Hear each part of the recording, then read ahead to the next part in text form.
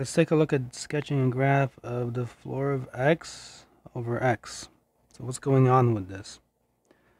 Okay, first I'm going to go from 0 to 1, and I'm excluding the endpoints here. So now let's think about this. If you take any number from here, then this is the floor right here. Right, the 0 is the floor.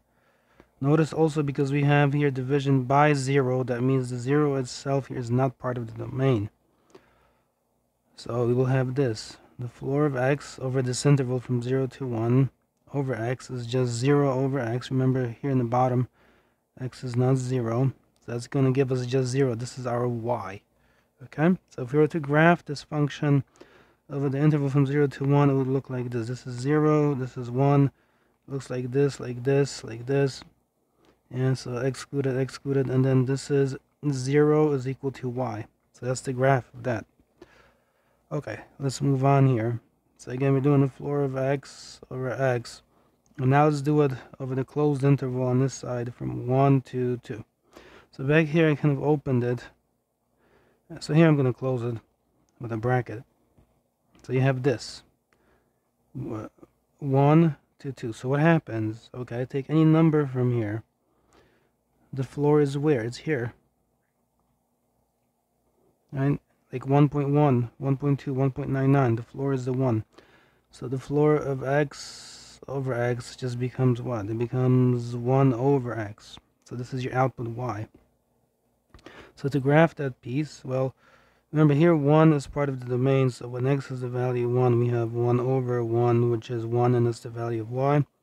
Now 2 is not part of the domain, but we can still plug it in just to see more or less what it would be. So when x has the value 2, you would have 1 over 2. That would be your y output.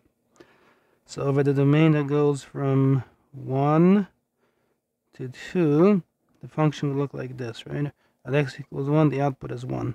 So you have and it's solid. At x equals 2, the output is 1/2. So it's more or less here. It's a whole, because the 2 itself is not part of the domain. And then the rest of the behavior is that of 1 over x over that part. So that would look like this. It slopes down. Alright. Let's do one more piece here. So I'm going to go, again, floor x over x. And we want to do this over, this time, 2 bracket and then 2, 3 parentheses. Again, any number that you take from here, 2.1, 2.2, 2.99.